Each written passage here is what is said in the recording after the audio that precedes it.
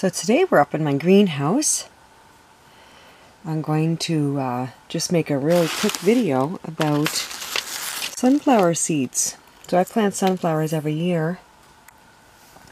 And I noticed the blue jays were out pecking these sunflowers. I have lots of them, so there's still a dozen sunflowers out there for them to eat on. So I thought I'd grab these because I want to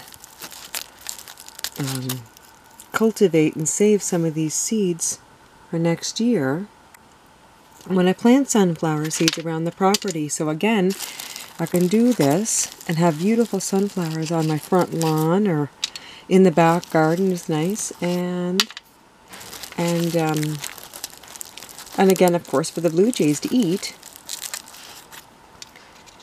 They are so good too. When you take this seed and you pop that open and you eat that sunflower inside of there, it's amazing how moist and tasty they are. I really like them a lot anyways. So I'm going to take apart this sunflower. See, you can see the blue jays have eaten almost all of them. So I let them have the majority of that sunflower. I'm going to say they've had at least 3/4 of that sunflower, but I'm going to keep this little bit here for me to have to plant next year. Then there's even this little guy here. You can see there's seeds in there too. So that's what I'm going to do today. I'm going to take apart some sunflowers so I have seeds for next year. And then of course I have calendulas here drying out to make my tincture. And then there's the seeds that they are. They look like little worms. Just a second here, I'll get that there. So you can see them. They look like worms. So when the calendula flower dries out, I guess I'm still learning.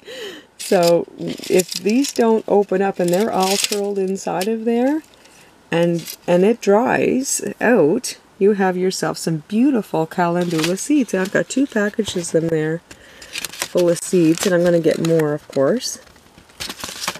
And then I've got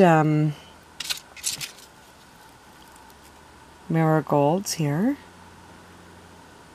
because I'm going to take the seeds out of this here area. Right here is where the seeds are for these guys, inside of this. You can just pull those out of there, and you can see, I'll just pull it there. You see that